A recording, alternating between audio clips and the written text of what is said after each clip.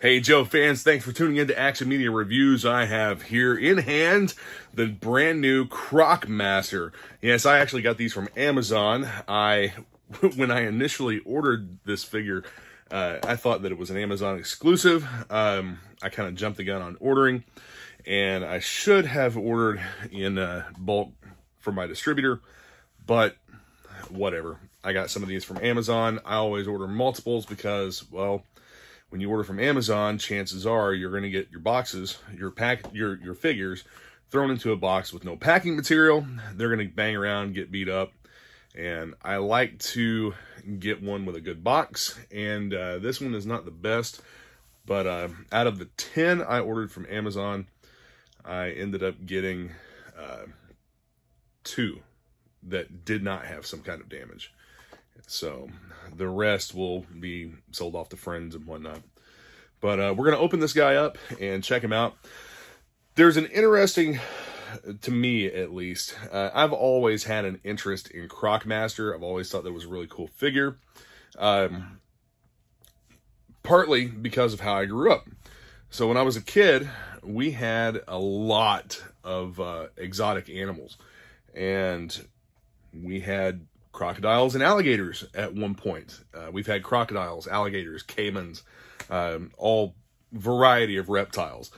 So I always thought that it was kind of neat that they had a crocodile wrangler in the Cobra team. And this is a really cool looking figure. He has the Croc skin and whatnot as his armor, his uniform, costume, if you will, whatever. But yeah, let's go ahead and get this guy opened up and check him out. The vest, I honestly would have expected the vest to be a secondary rubber piece on the torso, but it is not. This is actually a new torso that is molded like this.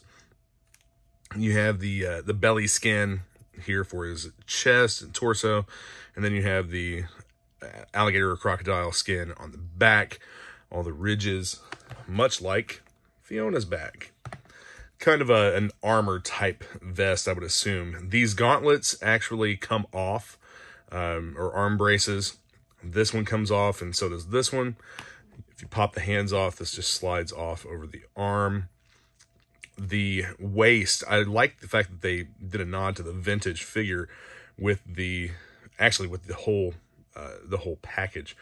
But this is a piece that goes over. It's a rubber, like a rubber sleeve for the waist, I think. These do come off if you completely break down the figure. But he has the holster here that's a separate piece.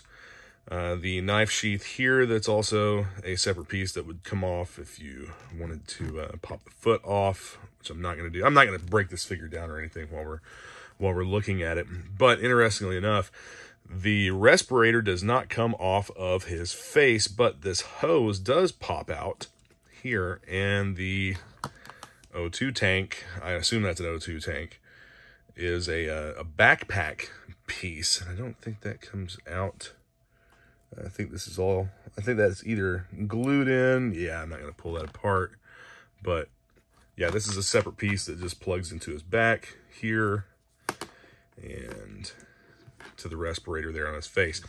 Now, before this figure came out, there was actually a 3D printed kit that you could purchase from an online retailer, from an e-tailer, and you could use a gung-ho body or a roadblock body to make your own Croc Master. I was actually going to get one of those before this was announced, but I wanted the official Croc Master. Very bulky figure, as it's meant to be. He's meant to be a big, strong type of person.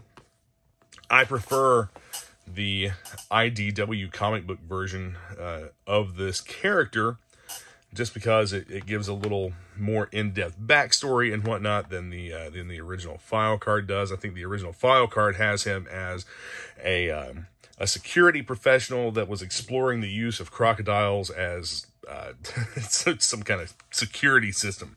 So let's take a look at the accessories that he comes with. You have the little baby Crocs. These are not articulated, but they do have some paint apps. They are colored.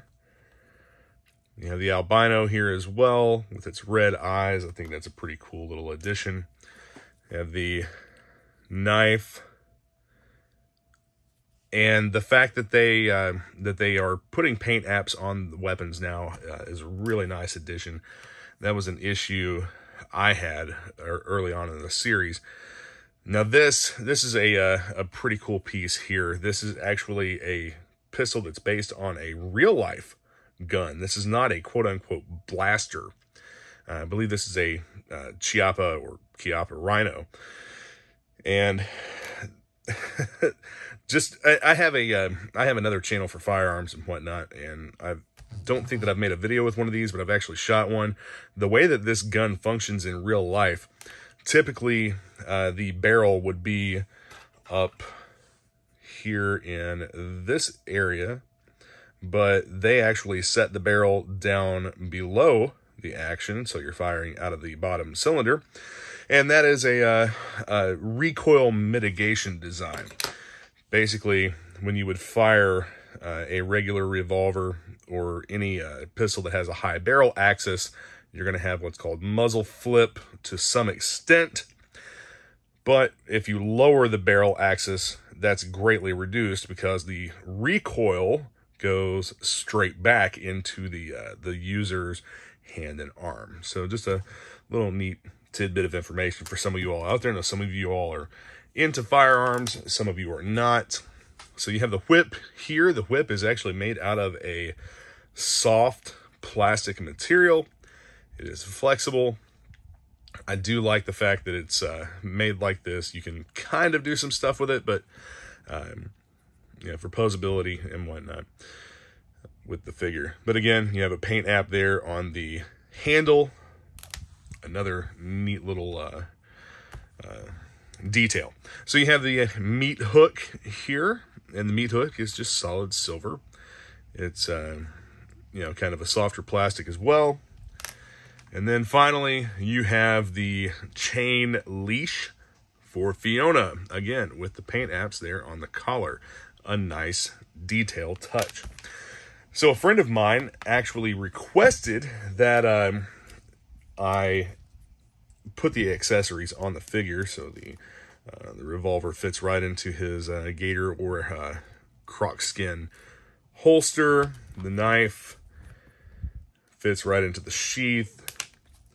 And specifically what he had asked me to do was fit the whip into the figure's hand. He and his son had some issues getting that done. Well, what I do when I'm putting accessories into the hands of these figures, the hands are a more pliable material.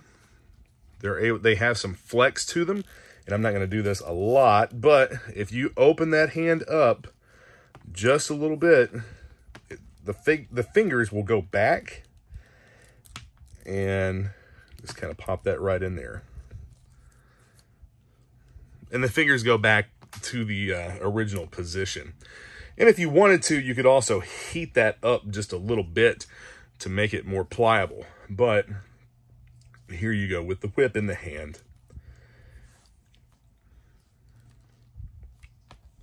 If you were to use hot water on the fingers, on the hand, you would be able to open that a little easier. It's not that it's hard, but you got to get a finger in there right under the, yeah, see, like that. And it just makes things a lot easier to get accessories into the hands of the figure. One of my favorite parts of this set is Fiona herself. Now let's take a look at the articulation in her feet, her feet and legs. Check this out. Her feet are articulated on the legs, much in the same way that Timber is articulated. The mouth opens, and she's a very soft plastic or a hard rubber, and very textured, very flexible, and has a really neat feel. The lower jaw is a harder plastic. Let's see, the lower jaw and all the way back to here is a harder plastic, and they've done a really good job blending all of this because it gets soft kind of back here. But a lot of detail in the color and whatnot in the mouth and in the molding of the mouth. I dig that a lot. I think it's really cool. And her eyes are painted. I love that. I think that it's a fantastic looking piece. This torso section here is a harder plastic. You have the same articulation in the feet and legs in the rear. Now this I thought was interesting. There is what appears to be a panel on her belly, but this panel is sealed shut. I'm not really sure exactly why they would have done this. I haven't tried to cut it open or anything like that, but you can see, if I can get it to glisten here, there's like a little bit of a, I don't know, I don't want to call it glue, but so it's solid here, it appears. It's almost like it's sonic welded or melted, but here you've got a little bit of a crack, and you've got this seam all the way around, and if we push on that belly, you can see where that, you know, it's kind of cracked open, but it's also sealed around through here. I'm not going to try to open it up. This one is actually going to a friend of mine, so I don't want to mess with this. He can if he wants to. It does appear as though this is just a single panel that would come all the way off if you were to really put the effort into it. I would kind of like to see what's inside of her belly, but at the same time, it's not a big deal. There's also the possibility that considering that this part of the body is a harder material and they wanted to give her a soft belly, this was the way to do it. Because she does have a soft belly, as you can see. It just kind of pushes in there. And it's a harder plastic back here. The tail. I'm sure that most of you are familiar with action figures that have they're a rubber material with a wire inside of them. The wire goes back to about here, and the tail is bendable, and it will retain some of that shape, and you can pull the tail right off as well.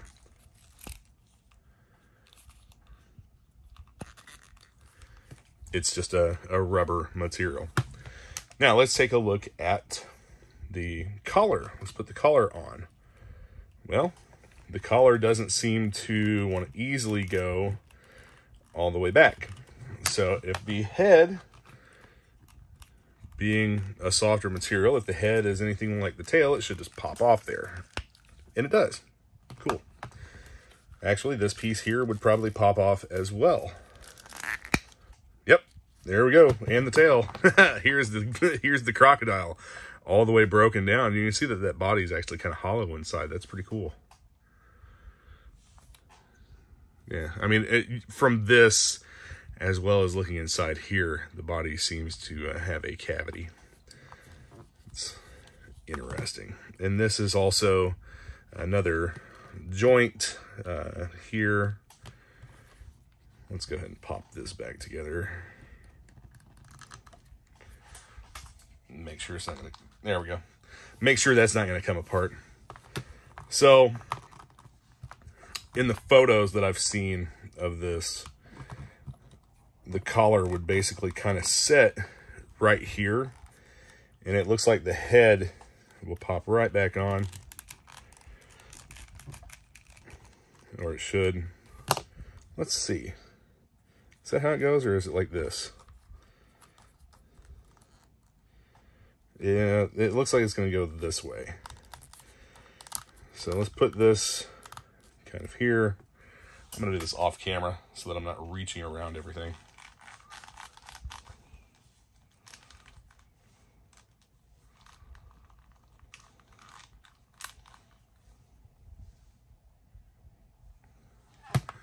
Well, the leash actually kind of popped off there. I don't think that was supposed to happen. Yeah, that's glue. That's not one molded piece, guys. That's two molded pieces. So we'll it's supposed to go like this. It's a keyed hole and kind of pops in there. It only goes in there one way. But here we do have the collar on Fiona. Let me get her tail back on. So I quit bumping the camera. So, but anyway, this is how this goes. I'll have to put that section of leash back on there, give it a little dot of glue to hold, and get it fixed right back up. So yeah, that's the figure with the just popping the head off to fit the collar back here where it should go. I think it'd be a little better if this collar was a more pliable material, a more flexible rubber, because you don't have that articulation here so much now with the collar back there in place. So I'm gonna go ahead and pop the head back off to get the collar out. See, now you have that full articulation here.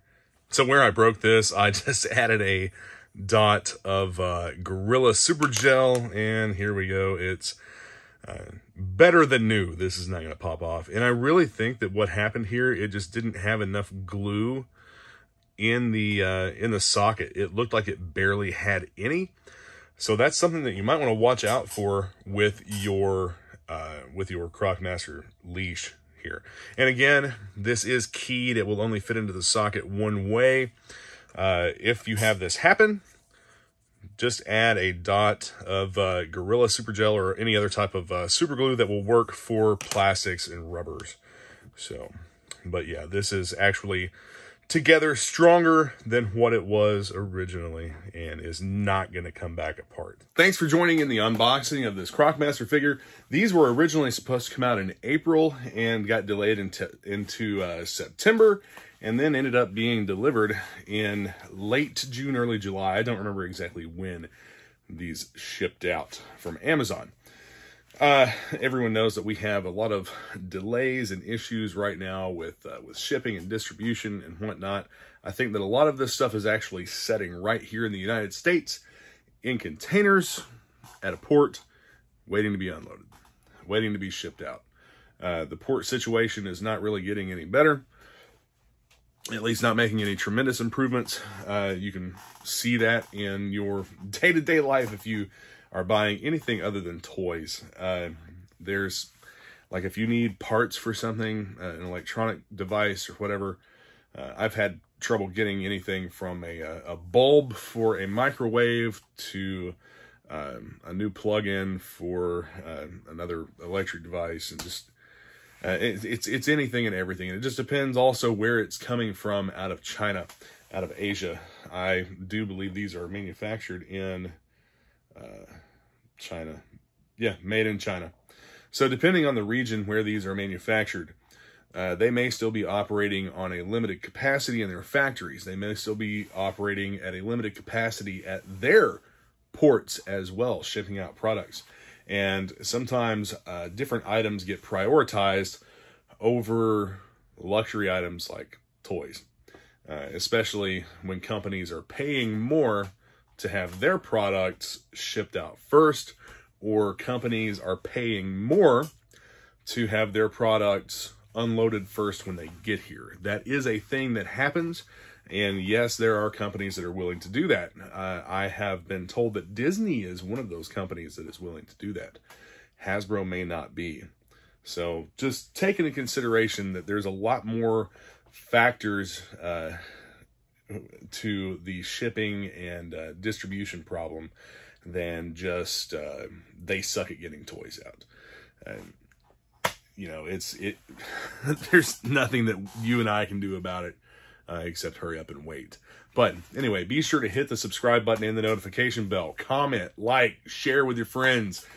Check out the description of the video for links to different Facebook groups, links to my eBay store, and you'll see some stuff there maybe you'll like.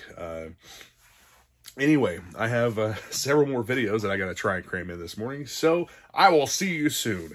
Yo, Joe.